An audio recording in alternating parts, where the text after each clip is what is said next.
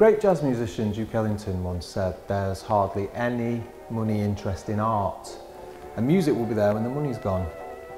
I wanted to change that. I mean, why shouldn't there be money in art? Humans would not survive without art or music. To me, it was as essential as food. So, we opened the casino in December 1938, just before war broke. People thought I was crazy, spending all that money on a jazz club in Warrington. But Melody Maker magazine said, and I quote, "The casino takes its place among the swell joints of London's West End." There it is, in black and white. Oh, it was beautiful. Big place on Marketgate, ivory, cream and black decor, big murals of the greats. Duke Ellington, Maxine Sullivan, Count Basie, all looking down on us, the saints of jazz. Now, I was proud to bring a piece of those Harlem Nights to the Northwest. We made sure all armed forces got a discount. We supported the soldiers. We even rolled out the entire band to the air raid shelter to entertain the people. They loved it. We mattered. You know, if we could occupy people's minds, then we made some slight contribution towards helping them put on a brave front to Old Nasty. Then the American GIs came to town. 1942, they were stationed at Burtonwood.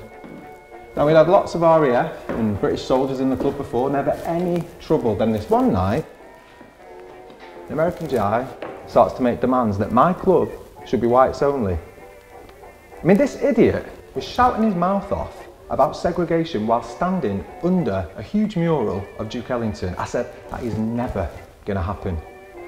So he starts attacking a young serviceman named Herbert for dancing with a local white girl. I mean, Herbert had been in the club before, but never had any trouble with him. He was quiet and diffident, a skilled technician from Jamaica. I said to the GI, if Herbert is fit to fight, then he is fit to mix. And if he didn't like it, he could go. A couple of weeks later, get this letter from the US Army. Captain Lang. It's not our intention to dictate the policies of privately owned establishments. Well, that is a lie from the start. In the interest of eliminating trouble in which our troops will be involved, they'd appreciate my cooperation in prohibiting coloureds from attending the dances. If I didn't comply, they'd have no choice but to make my casino out of bounds to all US servicemen. I mean, why on earth did they think I was going to agree to this bull? I wrote back and I told them as much. I said Herbert would always be welcome in my club. As long as he paid his admission and behaved with his usual good manners, the door would always be open. We weren't going to be bullied by the Americans. So we carried on. It was okay. Quite unexpectedly, things took a more sinister twist. The British military prohibited their servicemen too. We went from taking £50 a week to £5. I couldn't even afford to pay the band. I mean, they tried to give me the money back, but I wouldn't take it. I couldn't. Duke Ellington had two rules in life. Rule number one, never quit. Rule number two, never forget rule number one. I took them on. The British military didn't even acknowledge my letters, so I went for the government. So many of the good people of Warrington backed me. I received a lot of letters of support. That is why Warrington will always hold a special place in my heart. I asked them to write to Mr. Goldie, our local MP, and we pressurised him to ask the government for a reason why. We all knew the answer. This was a colour bar. If you go to the jazz clubs in London, there's no colour bar. They're not segregated, just us. I took it all the way to the House of Commons. We were fighting this war for the freedoms of men. They were expecting British subjects to die for this country and wanting me and my staff to say they couldn't come into our establishment. It's not fair. That isn't what jazz is about. If it wasn't for the colours, this culture wouldn't even exist. Can you imagine a world without jazz?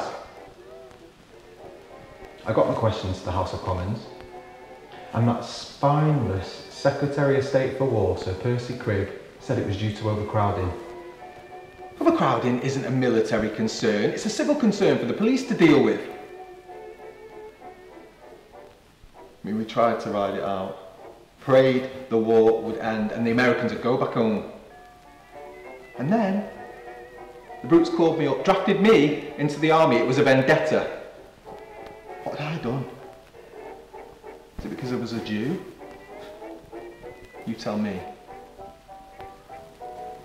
On account of now, me being a British serviceman, I by rights couldn't even go in my own club. I couldn't sleep, I couldn't eat. Racking my brains trying to think of a way out of this. In the end, there was nothing I could do. Everything we had worked so hard for was gone. Just like that.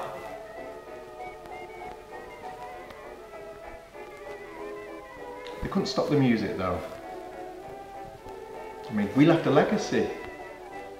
So many local jazz musicians came out at that time, and I know they still play in dance halls up and down the country today.